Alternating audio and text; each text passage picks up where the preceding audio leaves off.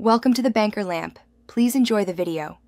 In this video, I will explain how to remove School Administrator on a Chromebook. It's important to understand that school-managed devices have specific restrictions in place. We'll cover the steps involved in attempting a factory reset, which is often the primary method for removing administrative control.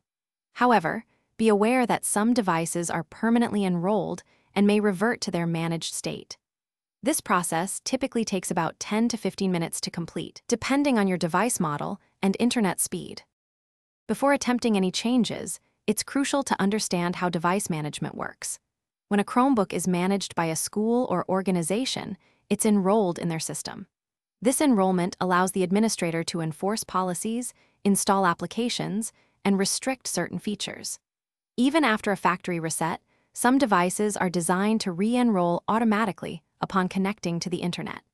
This is a security measure to protect the organization's assets and data, ensuring consistent device configuration across many units.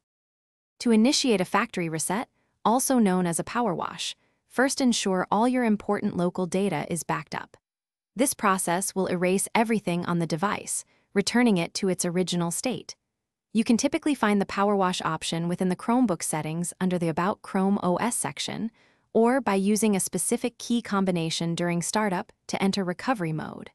Follow the on-screen prompts carefully to complete the reset, which usually takes several minutes. After the factory reset, set up your Chromebook as if it were new. Pay close attention during the initial setup process, especially when connecting to Wi-Fi. If the device automatically re-enrolls into the school's management system, it indicates permanent enrollment. In such cases, the administrator control cannot be removed by a simple reset.